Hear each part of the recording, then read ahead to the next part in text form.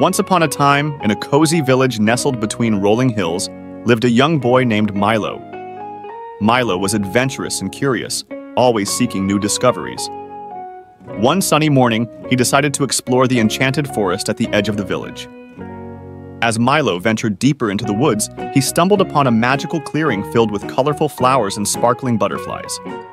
Suddenly, he heard a tiny voice calling for help.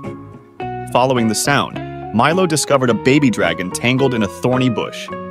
With gentle hands, Milo freed the dragon and nursed its scratches. Grateful for Milo's kindness, the dragon offered to be his loyal friend. Together, they embarked on thrilling adventures, soaring through the skies and unraveling mysteries. From that day on, Milo and his dragon companion became inseparable, teaching the villagers that friendship knows no bounds and adventures await those with brave hearts. And they lived happily ever after, exploring the wonders of the world together.